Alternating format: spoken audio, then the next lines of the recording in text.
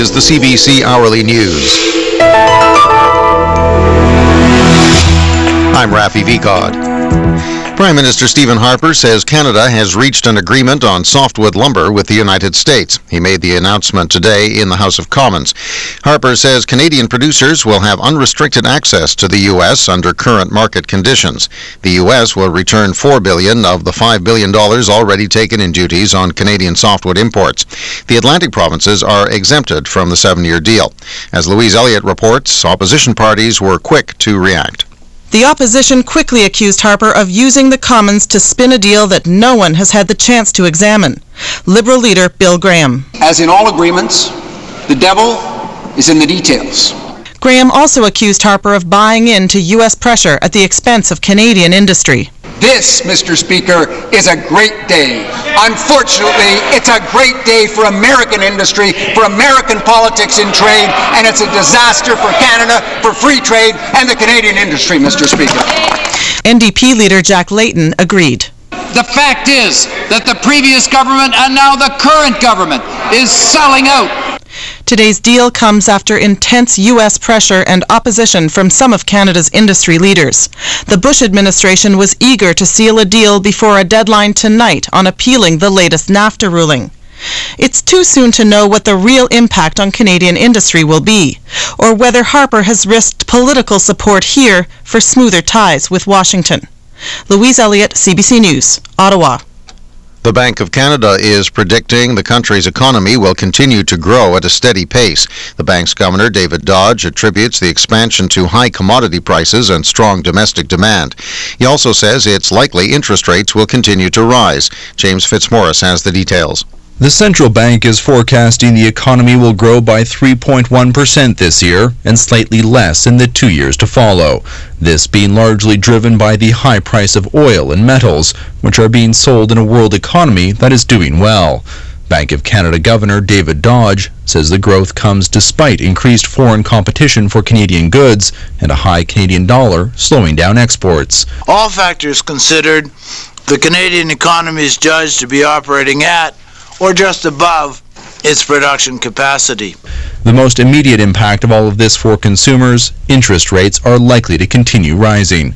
But Dodge isn't hinting when or by how much the rate may increase. The move is meant to keep inflation in check.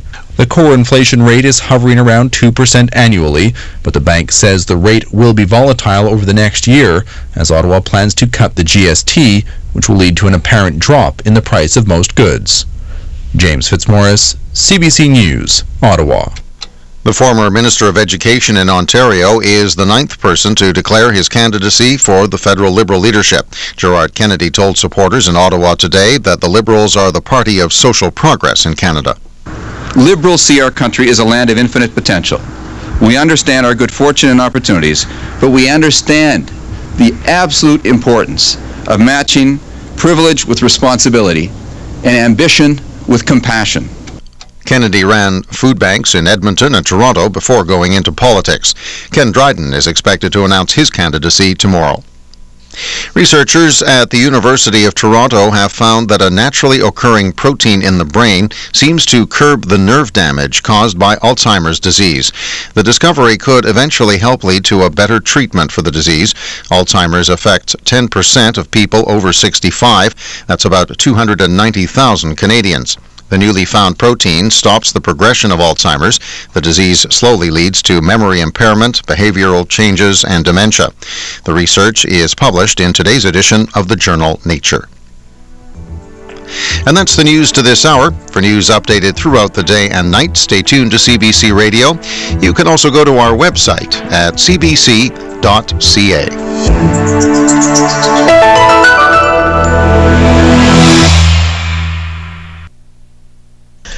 And now the weather forecast for most of southern Ontario.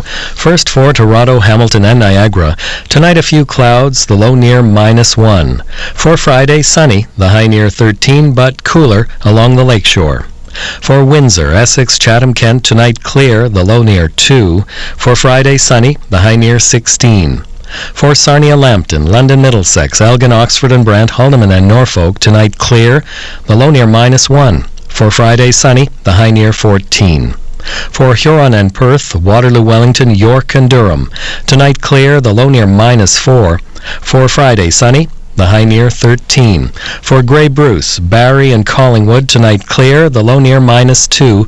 For Friday, sunny, the high near 12. For Orillia and Midland, Bracebridge and Gravenhurst, Huntsville and Parry Sound, Haliburton and Algonquin, Renfrew, Pembroke and Barry's Bay. Tonight clear, the low near -6. For Friday, sunny, the high near 13.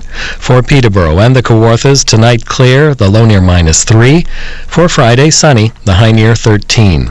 For Belleville, Quinte, Northumberland, Kingston and Prince Edward County, tonight a few clouds, the low near -1. For Friday, sunny, the high near 12.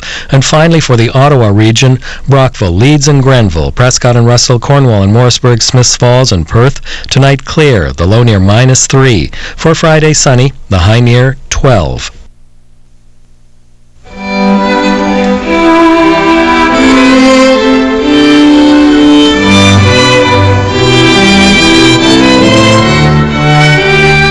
Hi there, and welcome. This is Northern Lights on CBC Radio. My name is Andrea Ratuski.